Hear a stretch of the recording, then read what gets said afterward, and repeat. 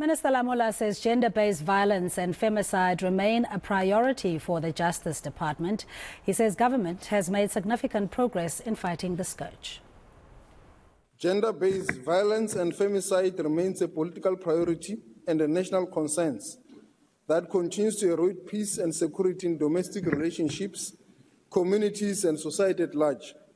The core drivers of gender-based violence and femicide may be traced from the known social ills and gendered power inequalities, but the criminal justice system remains fundamental in prevention and deterrence. It is therefore the commitment of the department to create a court system that curbs secondary victimization and attrition in cases of gender-based violence and femicide.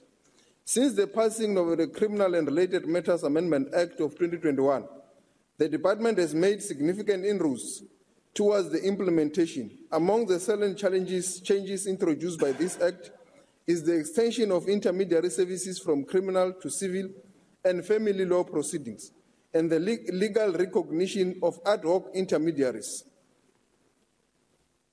In 2022, 2 new determinations of persons and categories of class of persons who are competent to be appointed as intermediaries were expanded to include the appointment of early childhood development practitioners and community trauma counselors and others.